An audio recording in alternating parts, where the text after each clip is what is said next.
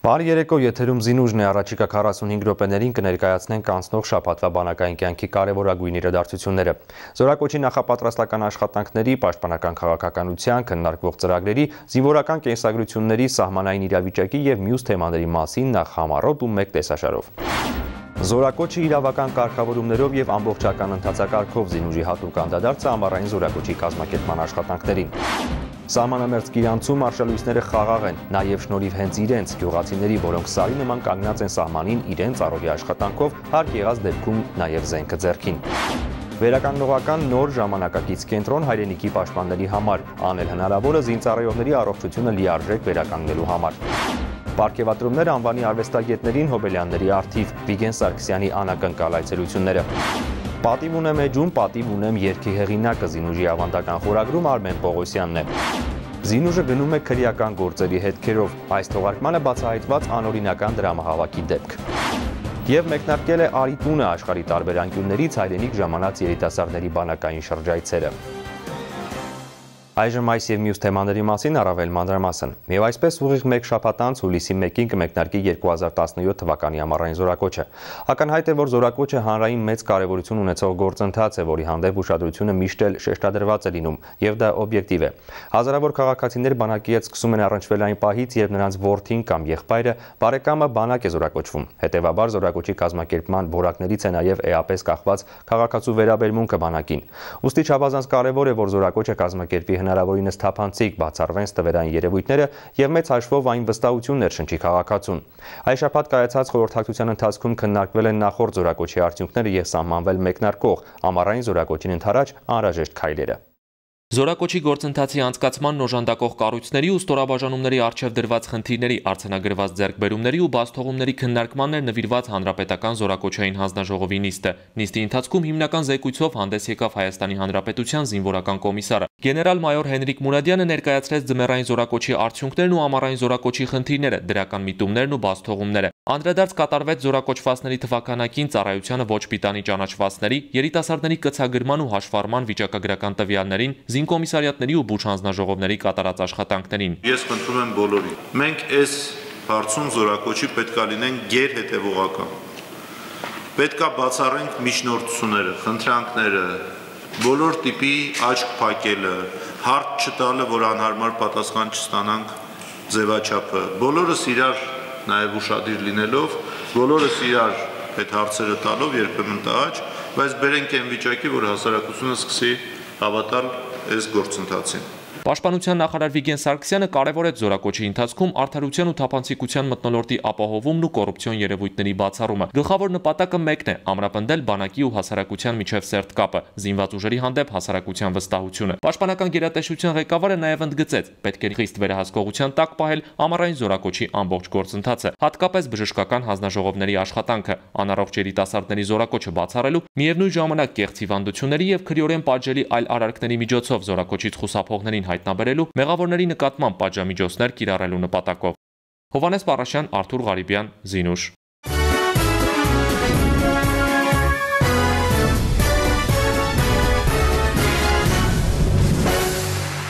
Զինկոմիսարիատներում այս օրերին ակտիվ եռուզեռ է, զինակոչիկները բուժզնություն են անցնում, ստանում ցանուցագրեր եւ սպասում բանակ զորակոչվելու իրենց օրվան։ Այս գործընթացում կարևոր դեր ունեն նաեւ բժշկական հանձնաժողովները, որոնք պետք է առավելագույնս ճշգրիտ որոշեն զորակոչվող երիտասարդի առողջական վիճակը։ Հանրապետական կենտրոնական հավաքակայանում այս պահին ընթանում են նախապատրաստական վերջին աշխատանքները գործընթացը պատշաճ կազմակերպելու համար։ Զորակոչի ողջ ընթացքում գործելու են նաեւ դիմում բողոքները քննող հանձնաժողովներ։ Իմ գործընկեր Դավիթ Դավթյանն է ամփոփել զորակոչի նախապատրաստական աշխատանքները։ Ունեմ շատ նպատակներ ապագայի հետ կապված, բայց բանակից հետո։ 90-ականների վերջին սերնդի առաջին զինակոչիկներից է բու ընդունվել, 1 տարի սովորել, պատրաստվում է ծառայության մեկնել։ Առաջին քայլը տարածքային զինկոմիսարիատն է։ Այսօր եկել եմ անցնելու վերջնական հետազոտություն, տեսնենք ինչ կլինի արդյունքները։ Ամառային հերթափոխի զինակոչիկներին զինկոմիսարիատում սպասում են կազմ պատրաստ, ընդունում սահմանված կարգով, հետազոտում մանրամասն։ Ալեքսանը ներկայանում է բժիշկներին, անցնում զննությունը։ Նրա անձնական գործում յուրաքանչյուր մասնագետի ստորագրությունն ու նշումը պարտադիր է, պիտանի է ծառայության։ Հաշվի առնու նաև զինակոչիկի նախկինում տարած հիվանդությունները, զինակոչիկի, այսինքն անամնեզն ենք հաշվի առնում, ինչ մասնագետների նա դիմել նախքան զինակոչիկի տարիքին հասնելը։ Սրանք վերջնական հետազոտություններն են, մինչև այս զինակոչիկներն արդեն պատվաստվել են լրացուցիչ բարդություններից խուսափելու համար, պատվաստումներն արվում են ոչ թե վերջին օրը կենտրոնական հավաքակայանում, այլ նախապես, շաբաթներ առաջ։ Պատվաստումները իրականացնում են շրջանային եւ տեղական պոլիկլինիկաներում։ Առողջական խնդիրներ ունեցող երիտասարդներին զինկոմիսարիատների բժիշկները տրամադրում են ուղեգիր լրացուցիչ եւ մանրազնին հետազոտություն անցնելու, որի հիման վրա էլ կայացվում է զորակոչիկի ծառայության վերաբերյալ որոշումը։ Հանձնաժողովի կազմում կան մասնագետներ, ովքեր որ առողջապահության նախարարության համակարգից են, պրոֆեսիոնալ մասնագետներ եւ որոշակի թվով մասնագետներ, որոնք որ պաշտպանության նախարարության հանձնակազմից են։ Բժշկական հանձնաժողովները մի քանի օր է սկսել են աշխատանքը մայրաքաղաքում եւ մարզերում։ Մասնագետները հանրապետության գլխավոր զինկոմի ղեկավարությամբ հետազոտում են գանգատներ ունեցող զինակոչիկներին եւ հայտնում որոշումը՝ պիտանի է ծառայության 2 տարին կծառայի սահմանափակումով կամ կազատվի զինվորագրումից։ Եթե այդ հիվանդությունը իրականում համապատասխանում է փորձաքննության պահին եւ հետազոտման ակտերին, անմիջապես ընդունում են որոշում։ Իսկ եթե կան, որոնք որ հակասում են բժշկական հետազոտության եւ տեղում փորձաքննելու զինակոչիկի առողջական խնդիրները, լրացուցիչ ուղարկում ենք ստուգիչ հետազոտման տարբեր բժշկական հաստատություններ։ Զորակոչը չի սկսվում միայն զինակոչիկի առողջական վիճակը հետազոտելով, զինկոմիսարիատներն այս օրերին թարմացնում են նաև զինակոչիկների անձնական գործերը, ճշտելով տղաների ընտանեկան եւ սոցիալական կարգավիճակը։ Բոլոր փաստաթղթերը ուսումնասիրվում են, թարմացվում են, ճշգրտվում են, որովհետեւ զինվորական կշկուրգում եւ հաշվետվարական քարտում կատարվեն ճիշտ գրառումներ։ Զորակոչի թափանցիկությունն ու արդարությունն ապահովելու համար գործում են նաև զորակոչի վերաբերյալ որոշումները քննող մարմիններ։ Օրեր անց աշխատանքը կվերսկսի քաղաքացիների դիմում բողոքները քննող հանձնաժողովը։ Նիստերի ժամանակ դիմում բողոքները քննարկվում են քաղաքացիների դիմողների ներկայությամբ, զորակոչիկների ներկայությամբ։ Բացի այդ, հանձնաժողովը աշխատում է բաց ռեժիմով։ Մեր նիստերը բաց են լրատվամիջոցների առաջ։ Հունիսի 26-ից հուլիսի 27-ը շաբաթը 2 անգամ հանձնաժողովի անդամները կլսեն քաղաքացիներին, կուսումնասիրեն նրանց գործերն ու անհրաժեշտության դեպքում կներկայացնեն միջնորդություններ զինակոչիկի ծառայության որոշումները վերանայելու վերաբերյալ։ Այս ամենին հաջորդում է գլխավոր իրադարձությունը վիճակահանությունը։ Հանրապետական կենտրոնական հավաքակայանում այս օրերին պատրաստվում են զորակոչի մեկնարկին։ Ստեղծված են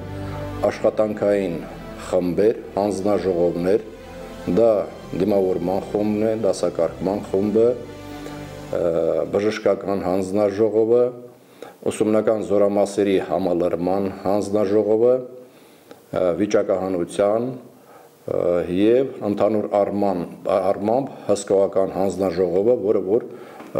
հուլիսի 1-ից մինչև 31-ը ներառյալ աշխատելու է հանրապետական հավաքակայանում։ Այս անգամ նույնպես զինակոչիկները հավաքակայանում կստանան զինվորական համազգեստը։ Գլխավոր սենյակում թմբուկները շատ են, կրթությունից, մասնագիտությունից, ֆիզիկական տվյալներից ու նաև ընտանեկան կարգավիճակից է կախված, թե որ թմբուկին կմոտենա զինակոչիկը։ Ամբողջ գործընթացին ծնողները կհետևեն տեսակապի միջոցով։ Դասակարգման է ենթարկվելու յուրաքանչյուր զինակոչիկ եւ յուրաքանչյուրին դասակարգման խմբում տրվելու է անմանապիտակի վրա համապատասխան դասակարգման տառ։ Ա տառով լինելու է նրանք, ովքեր որ համաձայն զինապարտության մասին օրենքի օգտվում են արտոնությունից, Ը տառով ընդհանուր հիմունքներով բոլոր զինակոչիկներն են ներկայանալու վիճակահանության, V տառով բոլոր նրանք, ովքեր որ պաշտպանության նախարարության պատվերով ավարտել են դոսաֆի դպրոցները եւ ձեռք են բերել վարորդի մասնագիտություն, եւ M տառով բոլոր նրանք, ովքեր որ մեխանիկ վարորդներ են ուսուցանվել։ Հանրապետական կենտրոնական հավաքակայանում շուրջօրյա աշխատելու են նաև բժիշկները, գործելու է բուժկետ, անհրաժեշտ դեղորայքով եւ ժամանակակից սարքավորումներով։ Երիտասարդները հիմա էկրանից ու ընկերներից են ծանոթանում ընթացակարգին, մի քանի օրից ամեն ինչ կիմանան սեփական փորձով։ Մոտ 3 շաբաթից հավաքակայանում կլինի նաև մեր հերոսը Ալեքսանը։ Հիմա ամենավճռորոշ վայրկյաններն են, ստանում է մեկնման ծանոթագիրն ու վերջին ցուցումները զինվորագրումից առաջ։ Ընկերների պատմածով շատ գոհ են իրանք էլ ծառայությունից։ Ես էլ եմ ուզում շատ գնամ, իմ պարտքը տամ հայրենիքին, ծառայեմ հետ գամ։ օրը հայտնի է վայրը կորոշի ինքը ծածկագիրը բացելիս։ Մինչև այդ բարձր տրամադրությամբ ու ժամկետայինի պարտավորությունները ստանձնելու պատասխանատվությամբ սպասում է ոչ այնքան մեկնելուն, որքան երթման արարողությանը, պաշտոնական ու հանդիսավոր միջոցառմանը։ Ես ամսի 11-ին առավոտ 8-ից անձնակրով ծանոթացող դարձած։ Դավիթ Դավթյան, Արթուր Ղարբյան, Երեշե Սողոմոնյան, Զինուժ։ Ժողովրդի կողմից ինձ վստահված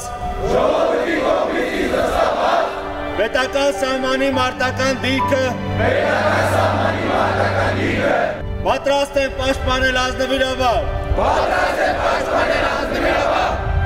Մարտավարվում եմ սրբորեն կրել հայրենիքի պաշտպանի հավերժական կոչումը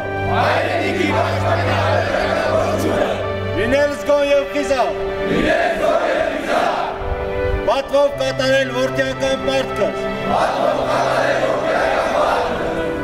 հայրենիքիս եկեղեցուս ընտանիքիս ծնողներիս զինակից ընկերներիս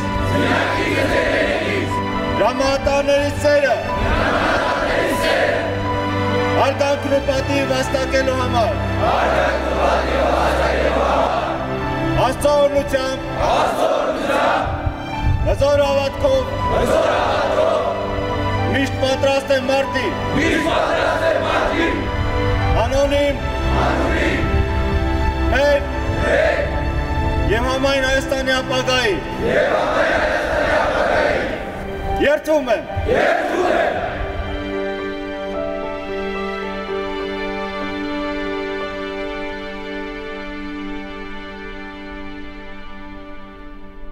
Այս զորակոչի արդյունքում շատ զինակոչիկներ ծառայության կմեկնեն երկրի սահմանամերձ շրջաններ, ուր տեղի բնակիչների հետ կողք կողքի կշարունակեն վստահորեն իրականացնել հայրենիքի սահմանների պաշտպանությունը։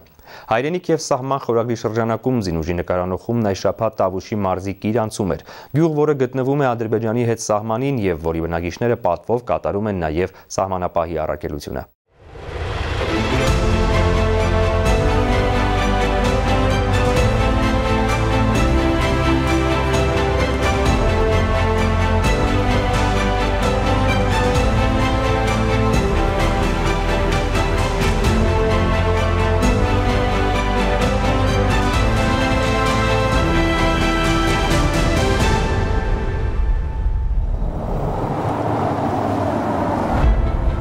Կանգնիր կրակում են, մուտքն արգելվում է, գրությամբ դարպասը փակում է Իջևանը նոյեմբերյանին կապող երբեմնի բանուկ մայրուղին։ Ճանապարհն այսօր անցնում է Տավուշի մարզի Կիրանց գյուղի միջով։ Մինչև 1992 թվականը մայրուղին բաժանում էր Կիրանց և ադրբեջանական Խրեմլու գյուղերը։ Մինչև պատերազմը շատ մտերիմ հարաբերություններ են ունեցել։ Ոնց ասեմ, ես տենց տուն չի եղել, որ սրանց տանը ամենապատվավոր հյուրը չլինի։ Այդ ձև եղել է, որովհետև մեկ-մեկու հարգամ, մեկ-մեկու հետ աշխատам եւ այլը, տենց։ Երբ որ սկսվեց այս Ղարաբաղյան պատերազմը, շարժը, բան, արդեն իհարկե ամենքս մեզ համար կրակոցներ կան, որ ասեմ չկան, գյուղը չի կարողանում լիովին օգտվել իրենց հողատարածքներից, վարից, ցանքսից, ուղիղ գծով կրակոցների տակ է, ուղիղ գծով ու մոտ մի 500 մետրի բանի տարբերությամբ։ Հայաստանի Հանրապետության արևելյան գրեթե ողջ սահմանով ծավալված Արցախյան պատերազմը գյուղի բնակիչներին ստիպեց արագորեն ջոկատ կազմավորել, որի մարտիկները հակառակորդի դեմ պայքարեցին ոչ միայն Կիրանցում։ Հակամարտության սկզբում ընդամենը 15 տարեկան էր Հաղթանակ Նազարյանը, այդ տարիքից էլ մասնակցել է մարտերին։ Լավ է հիշում, թե ինչպես եւ ինչից լարվեցին հարաբերությունները հարևանի հետ։ Այդ նույն կռիվն ստեղել էր արդեն տակացավ, ու տենց շարժում որդացավ։ Նամանավանդ որ մեր հողերը մեկ ու մեկ մխրճված են էլի։ Նրանց տարածքները մերը մշակելու ժամանակ, անասուն պահելու ժամանակ, ժողովրդն իրենց շփվելու վաղտը կռիվները տակացավ մի քանի ամսվա ընթացքում։ Հացուպանի չտրենք դա, հացուպանի չտրենք։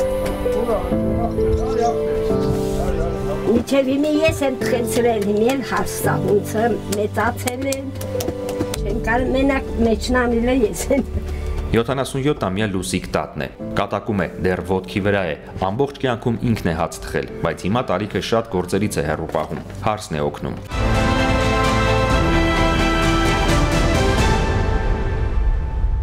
գիտակցում ենք ինչի համար ենք այստեղ, որ մեզանից հետևի ապրող խաղաղ բնակիչները հանգիստ կարողանան քնել։ Առաջինը մեր պապերի հողն է, մեր ծնողներից հետո պարտավոր ենք անառիկ պահենք թշնամուց,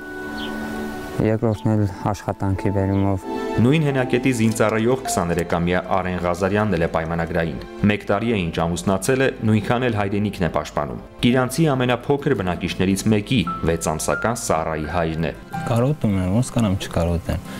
Կարոտում եմ, բայց դե ինչ արած, դիմանում եմ։ 3 եղբայր են, եւ մինչ Արենը մի քանի 100 մետր այն կողմ Գիրանցն է պաշտպանում, 2 եղբայրները հայրական տունն են շենացնում։ Սենյակ են ավելացնում, որ իրենք էլ ընտանիք կազմեն։ Որոշեցի առաջներ իմ ընտանիքի, իմ հայ ազգի համար մտնեմ աշխատանքի նոր երկրորդական փող աշխատելու համար, ընտանիք սպահելու։ Պետական սահմանի պաշտպանությունը հուսալի ձեռքերում է, առավել ևս, երբ անմիջապես թիկունքում այս տղաների հայրենի ծննդավայրն է։ Երբ մարտական հենակետում խաղաղ է, նշանակում է Գիրանցի լուսաբացները նույնպես խաղաղ են։ Հանրապետության հյուսիսարևելյան սահմանագոտում էինք, առջևում հակառակորդն է թիկունքում հայրենի Գիրանցը։ Այստեղ մեր պայմանագրայիններն ու ժամկետայինները մեկ բռունցք դարձած անառիկ են պահում սահմանը, դառնում պաշտպանը հայրենիքի իրենց սուրբ հողի եւ հավատմունքի։ Զավեն Մաթևոսյան, Արամ Սիմոնյան, Զինուժ։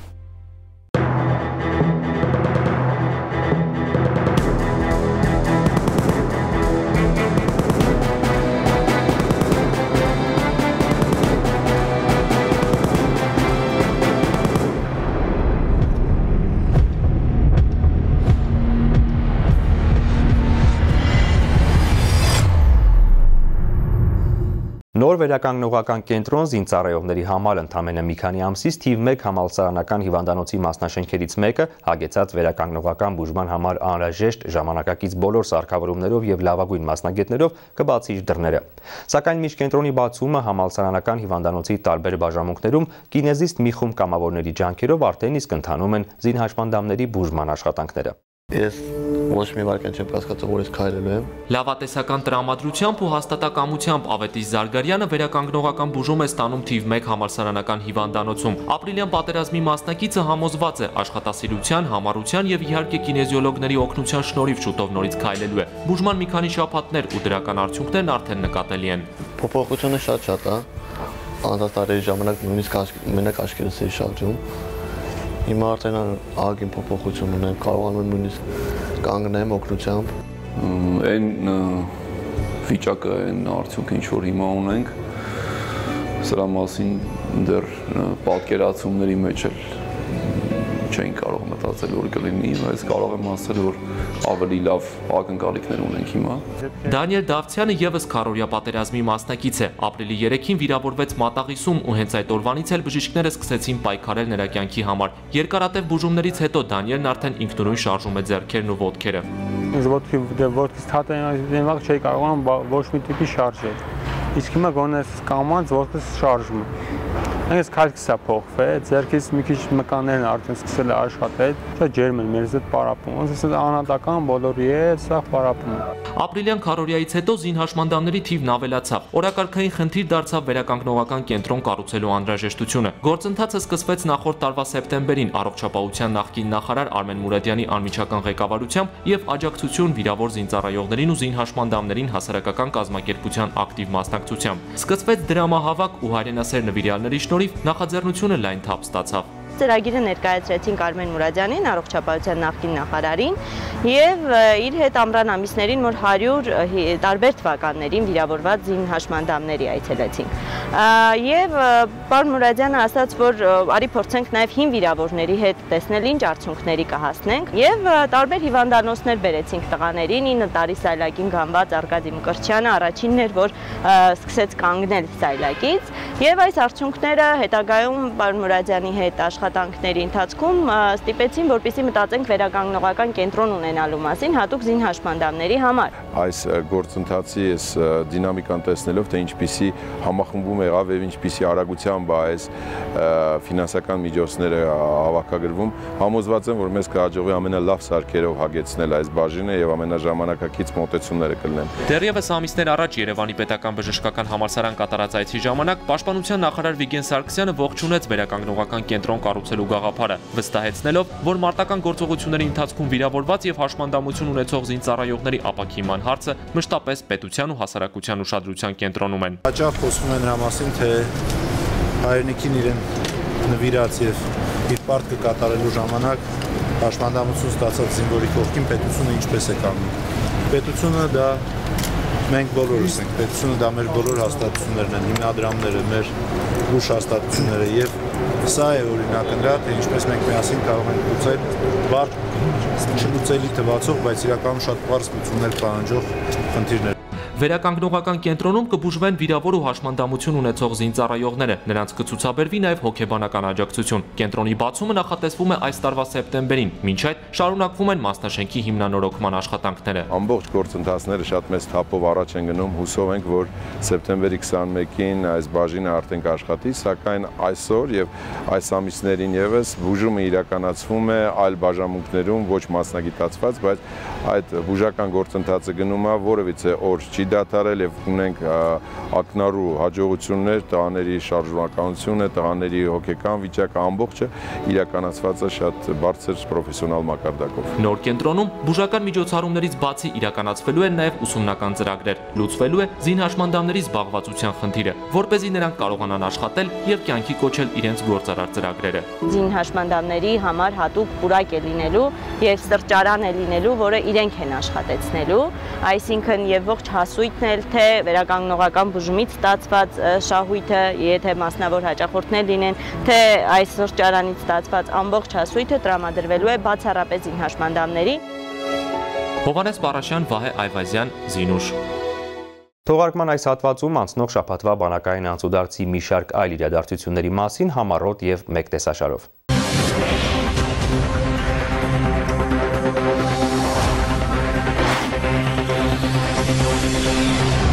Հունիսի 22-ին Պաշտպանության նախարարության վարչական համալիրում անցկացվել է քաղաքացիների ընդունելություն, որի ընթացքում տարբեր բնույթի հարցերով դիմաց քաղաքացիներին ընդունել է Պաշտպանության նախարար Վիգեն Սարգսյանը։ Ծանոթանալով ներկայացված խնդիրներին, գերատեսչության ղեկավարը համապատասխան հանձնարարականներ է տվել պատասխանատու ստորաբաժանումների ղեկավարներին դրանց լուծման ուղղությամբ անհրաժեշտ քայլեր ձեռնարկելու վերաբերյալ։ Պաշտպանության նախարարի առաջին տեղակալ Արտակ Զաքարյանն ընդունել է Հայաստանում Կարմիր խաչի միջազգային կոմիտեի պատվիրակության ղեկավար Տիկին Կարոլին Դուեզին։ Արտակ Զաքարյանը գոհունակություն է հայտնել զինծառայողների համար միջազգային մարդասիրական իրավունքի վերաբերյալ դասընթացների կազմակերպման, գիտական մեթոդաբանական կարողությունների զարգացման, ինչպես նաև Արցախյան հակամարտության արդյունքում անհայտ կորածների ճակատագրերը պարզելու ուղղությամբ Կարմիր խաչի միջազգային կոմիտեի գործադրած ջանքերի կապակցությամբ։ Տիկին Կարոլին Դուեզն էլ իր հերթին բարձր է գնահատել երկկողմ համագործակցությունը։ Հայրենիքի պաշտպանության մարտերին մասնակցած անձանց մարտական գործողությունների մասնակցի եւ երկրապահ կամավորականի կարգավիճակի տրման ընթացակարգով սահմանված դրույթներն են քննարկվել մարտական գործողությունների մասնակիցների եւ երկրապահ կամավորականների կարգավիճակի հարցերով զբաղվող միջգերատեսչական հանձնաժողովի հերթական նիստի ընթացքում։ Հանձնաժողովը քննարկել եւ հաստատել է հայրենիքի մի շարք պաշտպանների համապատասխան կարգավիճակ շնորհելու դիմումները։ Զինված ուժերի մարտական պատրաստության հանկարծակի ստուգումների պլանի համաձայն զինված ուժերի գլխավոր շտաբի ղեկավար կազմի ներկայացուցիչները երկրորդ բանակային զորամիավորման զորամասերից մեկում անցկացրել են մարտական պատրաստականության հանկարծակի ստուգումներ, որի շրջանակում ստուգվել են զինծառայողների մարտավարամասնագիտական կարողություններն ու հմտությունները, կատարվել են ուսումնամարտական խնդիրներ։ 25-ամյա նվիրական ծառայություն ի նպաստ թիկունքային ապահովման։ Հունիսի 23-ին զինված ուժերի թիկունքի վարչության կազմավորման հոբելյանը միասնաբար նշելու նպատակով Պաշտպանության նախարարության կոլեգիայի դահլիճում էին մեկտեղվել անցած 25 տարիներին զինված ուժերի թիկունքի ստորաբաժանումները ղեկավարած զինվորականները եւ բոլոր նրանք, ովքեր իրենց ներդրումն են ունեցել թիկունքի ապահովման գործում։ Տարեդարձի կապակցությամբ ի սրտե շնորհավորելով ներկաներին, զինված ուժերի գլխավոր շտաբի պետ գեներալ լեյտենանտ Մովսես Հակոբյանն ընդգծեց թիկունքի ավանդը զինված ուժերի մարտունակության ապահովման գործում եւ վերհիշեց դրվագներ Արցախյան ազատամարտի տարիներից։ Բոլոր հաղթանակները կարող է թիկունքը ստեղծել եւ բոլոր հաղթանակները կարող է թիկունքը տապալել։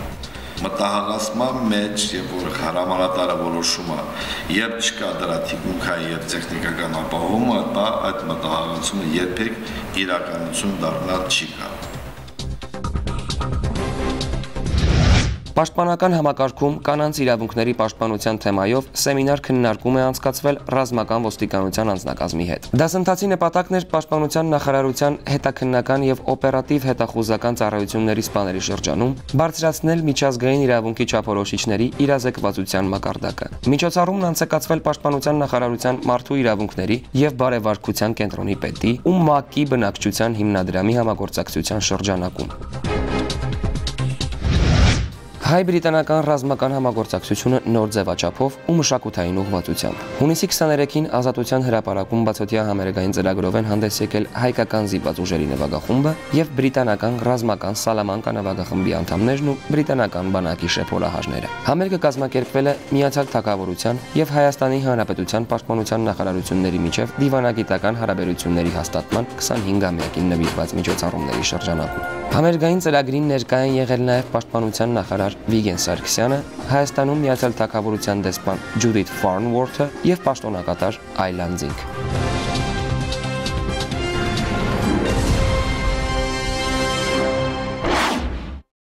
Շարունակվում են «Ես եմ եւ պատիվ ունեմ» ծրագրերի հանրային քննարկումները։ Հունիսի 22-ին պաշտպանության նախարար Վիգեն Սարգսյանը հանդիպել է Հանրապետության բարձրագույն ուսումնական հաստատությունների ռեկտորների եւ ուսանողական խորհուրդների ղեկավարների հետ։ Լսել բոլորին հաշվի առնել հնչած կարծիքները եւ առաջ շարժվել չափազանց կարեւոր այս ծրագրերի հարցում հանրային կոնսենսուսի պայմաններում։ Բանաձև, որն այս պարագայում առանցքային է։ Պաշտպանության նախարար Վիգեն Սարգսյանը ներկաներին առաջին հերթին մանրամասն ներկայացրեց երկու ծրագրերի բովանդակությունը, որից հետո պատասխանեց բուհերի ռեկտորների հարցերին։ Պատիվ ունեմ ծրագրի մեջ ներգրավելու համար ուսանողը պետք է մի շարք չափորոշիչների համապատասխանի։ Ֆիզիկական պատրաստություն, իր առողջական վիճակ, այսինքն պիտանի ծառայության առանց սահմանափակումների եւ հոգեբանական տեստավորում, որը ցույց է տալի հրամանատարական ջիղի առկայությունը, որպեսզի հնարավոր լինի իրանից ստանալ մարտավարական օղակի հրամանատարը։ Բուհերի ռեկտորները ներկայացրին նաեւ իրենց առաջարկները ծրագրերից բխող ֆինանսական եւ կառուցվածքային հարցերի վերաբերյալ։ Վիգեն Սարգսյանը խոստացավ հաշվի առնել բարձրացված հարցերն ու առաջարկությունները ծրագրերի ամբողջական փաթեթը գործադիրին ներկայացնելիս։ Մենք մինչեւ հուլիսի 7-ը, 10-ը կամփոփենք բոլոր քննարկումները եւ դրական այս միտումը պահպանվելու դեպքում մտադիր եմ մինչև օգոստոսի վերջ կառավարությունով անցկացնել համապատասխան որոշումները եւ սեպտեմբերին ներկայացնել ազգային ժողով, որպեսզի հնարավոր լինի համապատասխան ընթացակարգերով կայացնել որոշումներ։ Պաշտպանության նախարարը ներկաներին նաև տեղեկացրեց, որ շուտով կմեկնարկի երրորդ դիտակետ ծրագիրը, որի նպատակն է զորացրված զինծառայողների շրջանում իրականացվող անանուն հարցումների միջոցով ծանոթանալ նրանց առաջարկներին եւ նկատառումներին։ Յուրաքանչյուր զորացրվող զինվորի տուն քաղաքացու արդեն զինվորական ծառայությունը ավարտած գալու է սոցիոլոգիական ուրեմն հարցումով մասնագետ, որը մանրամասն հարցազրույցի միջոցով անանուն, բայց զորամասի համարը նշված բոլոր խնդիրներին սկսած ծառայության կազմակերպման, փոխհարաբերություններ զորամասում, հրամանատարության հետ եւ այլն, մինչեւ կենցաղային խնդիրներ եւ այլն մանրամասն հարցում է անցկացնելու, ընդ որում ավտոմատացված հարցաթերթով։ Բուհերի ռեկտորներն ու ուսանողական կառույցների ղեկավարները բարձր գնահատեցին նախարարի առաջարկած 3 ծրագրերն էլ, հայտնելով իրենց աջակցությունը եւ ներկայացնելով այն ոգևորությունը, որն արդեն առաջացել է ուսումնական հաստատություններում։ Նմանատիպ ծրագրին ուրեմն մեր ուսանողները մասնակցում են արդեն մի քանի տարի, երբ կամավորական սկզբունքներով, շաբաթօրերով անցնելով Պաստորյան ռազմական ինստիտուտում լրացուցիչ ռազմական պատրաստության դասընթացը, նրանք ստանում են նաև լեյտենանտի կոչումը։ Այդ պրակտիկան արդեն կա։ Վերոհիշյալ ծրագրերը քննարկվել են Երևանի պետական բժշկական համալսարանի պրոֆեսորադասախոսական կազմի ուսանողության կողմից։ Մենք միանշանակ ողջունում ենք նման ծրագրերի մեկնարկը, հաշվի առնելով, որ նրանք թե սոցիալական համահարթեցման եւ թե խիստ կարեւոր խնդիր են լուծում այն գաղափարախոսության մեջ, որը կոչվում է ազգբանակ, եւ իհարկե այդ ծրագրերից մեկը պատիվ ունեմ թե իր խորագրով, թե իմաստով համապատասխանում է այն աշխատանքներին, որը պետական բժշկական համալսարանը վերջի 23 տարին իրականացնում է, խոսքը գնում է ռազմաբժշկական ֆակուլտետի վերաբերյալ։ Պաշտպանության նախարարը տեղեկացրեց, որ ծրագրերը ներկայացրել է նաև խորհրդարանական 4 խմբակցություններին։ Պատգամավորները միաձայն ողջունել են նախարարի առաջարկած նախագծերը, աջակցություն հայտնելով դրանց իրականացմանը։ Դավիթ Դավթյան, Արթուր Ղարիբյան, Զինուժ։ Մասնագիտություն ընտրելիս շատերը նայում են դեպի ապագա։ Կան մասնագիտություններ, որոնք միշտ լինելու են շատ կարևոր, քանի դեռ մարդկությունը գոյություն ունի։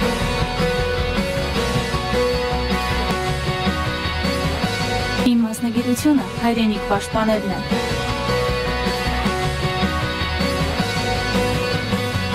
Իմ մասնագիտությունը խաղաղ ապագան է։ Իմ մասնագիտությունը երկրի ապահովությունն է։ Ռազմական գիտությունը առաջնորդների ընտրությունն է։ Ընդունվել ցանկացողները պետք է դիմեն տարածքային զինվորական կոմիսարիատ։ Այս շաբաթ «Պատիվ ունեմ» խորագրի ներքո իմ գործընկեր Նայրա Համբարձումյանը հանդիպել է մեծ ճանաչում ձեռք բերած «Պատիվ ունեմ» երգի հեղինակ, Զինված ուժերի գլխավոր շտաբի ռազմանվագախմբային բաժնի պետ, գլխավոր զինվորական դիրիժոր, Հայաստանի Հանրապետության վաստակավոր արտիստ, գնդապետ Արմեն Պողոսյանին։ Շքերթային շքեղ համազգեստ, աքսել բանտ, սպիտակ ձեռնոցներ, ոսկեգույն գոտի, քրոմե երկարաճիթք կոշիկներ, զինվորական նվագախումբն ազգային բանակի զարդերից մեկն է, եւ որ ամենակարևորն է, յուրաքանչյուր զինվորական միջոցառմանը տրամադրություն հաղորդող ուժը։ Շուրջ 2 տասնամյակ առաջ, երբ ազգային բանակը մեր համաժողովրդական երազանքն էր միայն, երիտասարդ դիրիժոր Արմեն Պողոսյանն արդեն երազում էր հնչեղ զինվորական նվագախմբի մասին։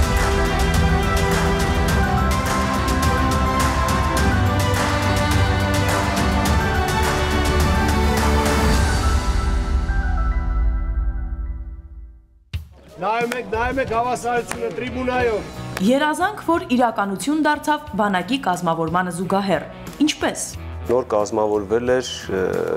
եւ կար պաշտպանության կոմիտե։ Եվ ես այդ ժամանակ արդեն որոշեցի, որ պետք է գնամ ու հայտնեմ, որ ես այս մասնագետն եմ եւ առաջի հերթին պետք է մտածել, որ անկախ Հայաստանում պետք է լինի իր նվագախումբը, զինված ուժերինը կլինի, կկոչվի զինված ուժերի, թե ուղղակի Հայաստանի ինչ-որ կարողակարգային նվագախումբ։ Առաջի նշանակումս եղավ 92 թվականի հունվարի 28-ին հրամանը եղել է։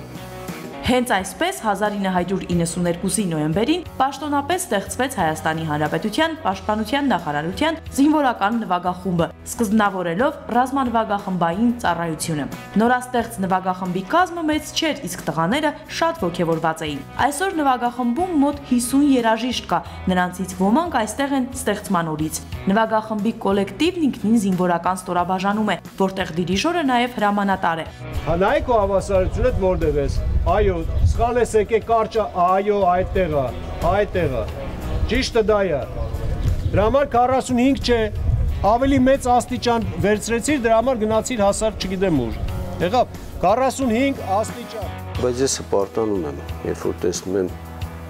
իրանց ճիշտ ընկալումը, իրանց ճիշտ մտածելը, իրանց ճիշտ վերաբերմունքը։ Երբ ավարտում էր Մոսկվայի կոնսերվատորիայի զինվորական դիրիժորների ֆակուլտետը, ուսումը Գերմանիայում շարունակելու առաջարկ ստացավ, սակայն Հայաստանում հայկական զինվորական նվագախումբ ստեղծելու գաղափարը նրան հայրենիք բերեց, իսկ այստեղ անելիքները շատ էին։ Բացի նվագախումբ կազմավորելուց անհրաժեշտ էր գրել դիմավորման, շքերթային եւ համերգային քայլերքեր, քանի որ պաշտոնական միջոցառումների ժամանակ եւ պետական դրոշ ներս բերելու համար պաշտոնական արարողակարգը պահանջում է նվագել ազգայինը։ Տարիների ընթացքում բազմաթիվ ստեղծագործություններ ծնվեցին, սակայն Պատիվ ունեմը յուրօրինակ կերպով սիրվեց ու շատ արագ մեծ հնչեղության արժանացավ։ Կյանքս կտամ հայրենիքիս, հոգիս Աստծուն պատիվս ինձ, զենքս որդուս իսկ սերս մայրերին կտամ։ Հպարթայած բարի ժպիտ, վերջին խոսքեր պատիվ ունեմ, բիբլիական Մասիսի պես, դուք միշտ հզոր հայոց սպաներ պատիվ ունեմ։ Նվագախումբը պատիվ է ունեցել մասնակցելու բազմաթիվ հիշարժան միջոցառումների, սակայն գնդապետ Պողոսյանն առանձնակի հուզմունքով է մտաբերում Շուշիի ազատագրման 3-րդ տարեդարձին նվիրված զորահանդեսը, Հռոմի Պապի այցի շրջանակում դիմավորման հանդիսավոր արարողությունը եւ այլն։ Սա պարզապես ծառայություն չի, սա համարում ենք էլիտար, որովհետև ամենաշքեղ մասը, բաղկացուցիչ մասը զորքի դա իհարկե երաժշտությունն է։ Զինվորական նվագախմբի առանձնահատկություններից մեկն էլ այն է, որ բոլոր կատարվող ստեղծագործություններն անձնակազմը պետք է անգիր նվագի։ Նվագել, քայլել եւ չափ տալ հատուկ շքերթային համազգեստով, եղանակային ցանկացած պայմաններում։ Ինչ խոսք, բոլորին չի հաջողվում։ Կան օրհներքեր, որոնք բավական բարդ են ծավալուն։ Նվագախմբի ժամկետային զինծառայողների մի մասը 6 ամիսը մեկ փոխվում է։ Նրանց պետք է կարճ ժամանակում սովորեցնել, պատրաստել, ծանոթացնել դեֆիլեի նրբություններին ու հասցնել պահանջված մակարդակին։ Եվ դա հաջողվում է ենթակա անձնակազմի, ղեկավարների, հարազատների նվիրման ու աջակցության շնորհիվ։ Արմեն Պողոսյանի ընտանիքում բոլորն են երաժիշտ։ Նա էլ կարող էր որպես երաժիշտ քաղաքացիական կյանքում մեծ բեմեր նվաճել, բազմաթիվ հաջողությունների հասնել։ Սակայն խոստովանում է, որ երբեք չի զղջացել բանակում ծառայելու համար, որովհետև ստեղծագործելը երկրորդական է համարել։ Առաջին տեղում եղել եւ մնում են նվագախումբը, ծառայությունը։ Նվագախումբն իր կյանքի անբաժան մասնիկն է համարում, իսկ այն մարտունակ պահելը իր պարտականությունը։ Պատիվ ունեմ։ Նաիրա Համբարձումյան, Արամ Սիմոնյան, Եղիշե Սողոմոնյան, Զինուժ։ Այս օրերին լրացավ ճարտարապետ Հայաստանի Հանրապետության վաստակավոր նկարիչ Հայոց բանակի զինանշանի հեղինակ Ռուբեն Արուչյանի ծննդյան 70 եւ քանդակագործ Հայաստանի Հանրապետության ժողովրդական նկարիչ Լևոն Թոքմաջյանի 80-ամյակը։ Պաշտպանության նախարար Վիգեն Սարգսյանը անակնկալ այցով հանդիպել եւ պարգեւատրել է մեծանուն արվեստագետներին։ Աշխատանքային գործիքները ձեռքին են նույնիսկ հոբելյանական տարեդարձի օրը։ Ժողովրդական նկարչի ու քանդակագործի ինքնատիպ ձեռագրի հերթական դրսևորումը Մոնթե Մելքոնյանի հուշարձանի տեսքով է։ Գիտեք, նոյեմբերի 23-ին Մոնթեն դառնում է 60 տարեկան։ Եվ ես հոբելյանին տեսեք ինչքան կարողացա արեցի, 2 կտորա։ Մնացած աշխատանքները, մշակման, այսպես բաները ես պետք է անեմ այնտեղ, որտեղ որ արդեն վերջնական կանգնեցվելու է։ Մինչ կհաստատվի քանդակի տեղադրման հիմնական վայրը, մեծանուն արվեստագետը արձանի վրա վերջին շտրիխներն է անում։ Յուրաքանչյուր դետալ պետք է խորհրդանշի Մոնթեի հայրենասիրությունն ու հերոսական կերպարը, որով կոգեշնչվեն սերունդները։ Քանդակագործի հիմնական նպատակն ու ցանկությունը սա է։ Ես դրել եմ 2 ձեռք, մի ձեռքը ժայռակտորին, ոնց որ թե Հայաստան աշխարհն է, էլի, ոնց որ պահապան լինի, էլի, այսպես հերոսական, ինքնավստահ, ոնց ասեմ, ոնց որ թե ասենք թե ես ոնց կուզենայի մեր հայրենիքը, մեր երկիրը ոնց կուզենայի պահպանեի։ Այդպես այս գաղափարը դրել եմ Մոնթեի մոտ։ Ծննդյան օրն էլ Լևոն Թոքմաջյանն իր սիրելի արվեստանոցում է նշում, աշխատանքային միջավայրում հեռախոսազանգեր ու շնորհավորանքներ է ընդունում։ Շնորհակալ եմ, շատ շնորհակալ եմ։ Հերթական հեռախոսազանգի ու շնորհավորանքի ավարտին էլ հաջորդում է Պաշտպանության նախարարի անակնկալ այցը։ Շնորհավորում եմ շատ, Հոբելյանի կապակցությամբ։ Լևոն Թոքմաջյանը նախարար Սարգսյանին է ներկայացնում Մոնթեի քանդակի ստեղծման պատմությունը, գաղափարն ու արձանի վերջնական էսքիզը։ Պաշտպանության նախարարի համոզմունքն է, արձանի տեղադրման լավագույն վայրը Դիլիջանում է, Մոնթե Մելքոնյան ռազմամարզական վարժարանի հարակից տարածքում։ Լինելու է մեր լավագույն ավագ դպրոցը, ու ինքը այնտեղն է, որտեղ մեր ապագա սպաները սկսում են իրանց մասնագիտական կրթությունը ստանալ, ու կրում է Մոնթեի անունը։ Ես կարծում եմ ինքը այնտեղ շատ եւ խորհրդանշական կլինի եւ տեղը պետք է անենց ընտրենք, որ շատ երևացող լինի նաեւ մայրուղիով անցնողների։ Աստորին ինքը իր տունն է դառնում, չէ՞։ Ծննդյան օրվա արթիվ ու արվեստին անմնացորդ ծառայության համար Պաշտպանական գերատեսչության ղեկավարը մեծանուն արվեստագետին պարգևատրեց, հանձնելով նրան Գարեգին Նժդեհ գերատեսչական մեդալը։ Սրտանց եւս մեկ անգամ շնորհավորում եմ։ Շնորհակալ եմ, երբ դերքերա այսպեսի աշխատանքային միջավայրում էլի։ Այո։ Հա։ Շատ շնորհակալ եմ։ Ես եմ շնորհակալ ձեզ։ Ես եմ շնորհակալ։ Սա ինձ էլ ավելի է ապարտավորեցնում։ Պաշտպանության նախարարի այցն անակնկալ էր նաև Արուչյանների ընտանիքում։ Վիգեն Սարգսյանը Հայաստանի Հանրապետության վաստակավոր նկարիչ, ճարտարապետ, հայկական զինված ուժերի զինանշանի հեղինակ Ռուբեն Արուչյանին Հոբելյանի արթիվ հանձնեց գերատեսչական Գարեգին Նժդեհ մեդալը։ Իհարկե ունենք փայլուն զինանշան զինված ուժերի, որ շատ ոգևորող է, բոլորը շատ սիրում են։ Ես բարձենում եմ դրանով։ Մենք էլ ենք շատ բարձենում բոլորս ու մեծ սիրով ձեզ ուզեցի Հոբելյանի Սամվելյանի կապակցությամբ Գարեգին Նժդեի մեդալով գերատեսչական պարգևատրել, շնորհակալություն ասել եւ մաղթել ամենալավն ու բարին, առողջություն ձեզ շատ։ Հովհաննես Պարաշյան, Արամ Սիմոնյան, Վոլոդիա Տեր-Աստվածատրյան, Զինուժ։ Զինուժը սկսում է նոր խորագիր, որի ընթացքում կներկայացվեն բանակում արձանագրվող հանցագործությունների բացահայտման պատմություններ։ Կասկածից վեր է, որ բանակը պետք է հանրային լիարժեք վստահություն վայելի, դա կենսական անհրաժեշտություն է։ Իսկ դրան հասնելու համար բանակը պետք է հնարավորինս թափանցիկ, ինչպես նաև հաշվետու լինի, ինչպես ձեռքբերումների, այնպես էլ թերացումների հարցում։ Մասնավորապես օրերս ռազմական ոստիկանությունը բացահայտել է անօրինական դրամահավաքի դեպք։ Ռազմական ոստիկանության աշխատակիցների հավաքած նյութերի հիման վրա փաստի առթիվ հարուցվել է քրեական գործ։ Մանրամասները տեսանյութում։ Օրերս ռազմական ոստիկանության աշխատակիցների ձեռնարկած օպերատիվ հետախուզական միջոցառումների արդյունքում պարզվել է, որ զորամասերից մեկում անցկացվել է դրամահավաք։ Զինծառայողներից մեկը ծառայակիցներից հավաքել էր ամսական դրամական բավարարումներից որոշակի գումար, վաշտի զինծառայողների համար հիգիենայի պարագաներ, ինչպես նաև նույն վաշտին պատկանող ավտոմեքենայի համար պայստամաս գնելու պատրվակով։ Միաժամանակ Պաշտպանության նախարարության թեժգծի միջոցով անանուն տեղեկություններ են ստացվել այն մասին, որ վերոհիշյալ զորամասի զինծառայողներից մեկի կորած գույքի գումարը փոխհատուցելու համար դասակի զինծառայողներին պարտադրվել է ծնողների միջոցով 3000-ական դրամներ փոխանցել բանկում զինվորներից մեկի քրոջ անվան բացված հաշվի համարին, որին էլ տարբեր չափի դրամական միջոցներ են փոխանցել նույն զորամասի ժամկետային զինծառայողների հարազատները։ Փաստի առթիվ հարուցվել է քրեական գործ։ Դիմելով Հայաստանի Հանրապետության քաղաքացիներին, ռազմական ոստիկանությունը մեկ անգամ եւս զգուշացնում է, որ հակաիրավական որևէ գործողություն չի մնալու անպատիժ։ Մեղավորներն էլ պատժվելու են օրենքի ամբողջ խստությամբ։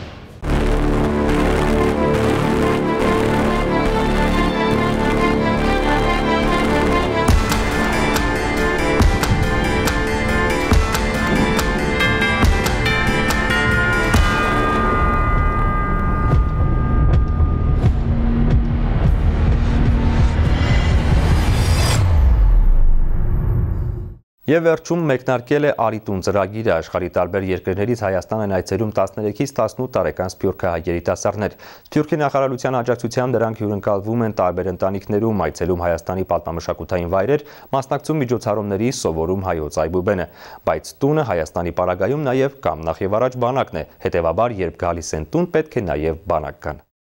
Երկու շաբաթը քիչ ժամանակ չէ Հայաստան աշխարհը յուրովի բացահայտելու համար։ Արիտուն ծրագրի շրջանակում այս տարի նախատեսված է 1000 սփյուռքահայ երիտասարդների այց հայրենիք։ Ամենամյա 8-րդ Արիտուն հայրենաճանաչության ծրագրի մասնակիցներն առաջին անգամ Մարշալ Խամբերյանցի անվան ռազմական ավիացիոն համալսարանում են։ Ռազմական կրթօջախում օրը սկսում է ճաշով, ուտում են այն, ինչ հատկացված է ճաշացանկով։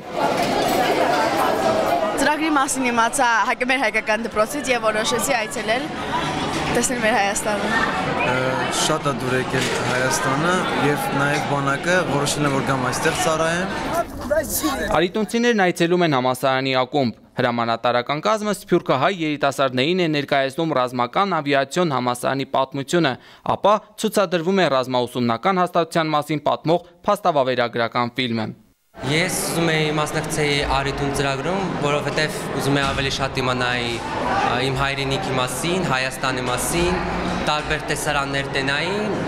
շուտվանից ձգում էր ուզում եի գայս տենայի։ Սփյուռքահայ երիտասարդներից շատերն ունեն հնարավորություն առաջին անգամ բացահայտելու բանակի մասին այն, ինչի մասին դիտում են հեռուստացույցով եւ կարդում համացանցում։ Հարցերի պատասխանները ստանալուց եւ լուսանկարվելուց հետո մասնակիցները 4 առանձին թիմերի են բաժանվում, սկսում շրջել կրթօջախի լսարաններով, որտեղ նրանց են ներկայացում ռազմաուսումնական հաստատության առանձնահատկություններն ու մասնագիտացումները։ Ոդ բարձրացնել ուղղաթիռը։ Անդերից էկրաններ կա, էկրանով երևում է, իրանք նայում են, թե ոնց է կատարվում։ Արիտուն ծրագրի շրջանակում նախատեսվում է նաև կազմակերպել ամառային ճամբար Ծաղկաձորում։ Մասնակիցները կհանդիպեն հյուրընկալվող ընտանիքներից հայաստանցի իրենց հասակակիցների հետ։ Հովհաննես Վարդանյան, Արամ Սիմոնյան, Զինուժ։ Մոնթե Մելքոնյանի անվան ռազմամարզական վարժարանը այբ կրթական հիմնադրամի հետ համագործակցությամբ հայտարարում է ընդունելություն ավագ դպրոցի 10-ից 12-րդ դասարանների համար։ Դասավանդումը Արարատյան բակալավրիատ հայալեզու և միջազգայինորեն ճանաչված կրթական ծրագրով։ Դիմումների ընդունումը մայիսի 10-ից հունիսի 26-ը։ Ընդունելությունն անցկացվում է մրցութային կարգով։ Մանրամասներին կարող եք ծանոթանալ Միլկետը եւ Կայքեջից կամ զանգահարելով 128 հեռախոսահամարին։ Կրթությունն անվճար է, վարժարանը հոգում է կեցության, սննդի եւ հագուստի ծախսերը։ ապագան կերտում են արդեն այսօր։ Մոնթե, ճանապարհ դեպի բարձունք։ Եթերում Զինուժն էր, շարունակեք հետևել մեզ առցանց պաշտոնական կայքի սոցցանցերի միջոցով, բաժանորդագրվեք մեր YouTube-յան էջին և ստացեք բանակային անցուդարձի մասին պատմող մեր տեսանյութերը դրանց տեղադրման պահին։ Իսկ մենք զինվորական կարգապահությամբ կհանդիպենք հաջորդ շաբաթ, նույն տեղում, նույն ժամին։ Մնացեք խաղաղությամբ և մինչև նոր հանդիպում։